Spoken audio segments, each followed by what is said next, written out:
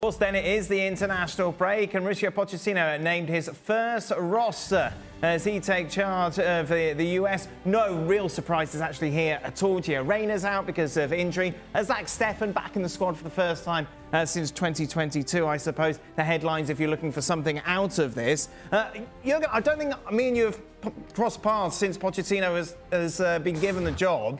Is he the right appointment, in your opinion? I think he is a fantastic appointment. I think he lifts the mood with all the soccer fans in this country because obviously he has experience on the highest level. You know, he played the game himself, so he can show the players a bit where he comes from as a player. But then also look at that resume he has as a manager. You know, being in different parts of the world and having a lot of experience.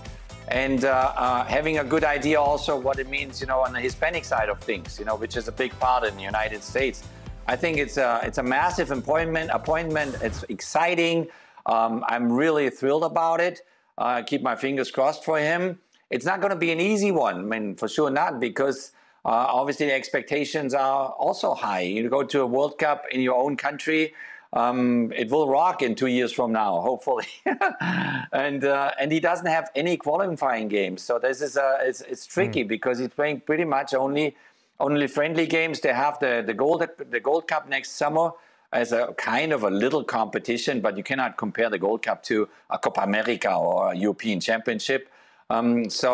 So he doesn't have much of highly competitive matches, but I think the appointment is very exciting, and I'm sure that the players are excited as well. Jurgen, just one more. If he rang you and said, Mr. Klinsmann, I believe you were in charge of the US back in the day. What advice would you offer me going into this job? What would you say to him? I mean, Mauricio doesn't need any advice from other coaches, but I'm sure he reaches out to people that know the U.S.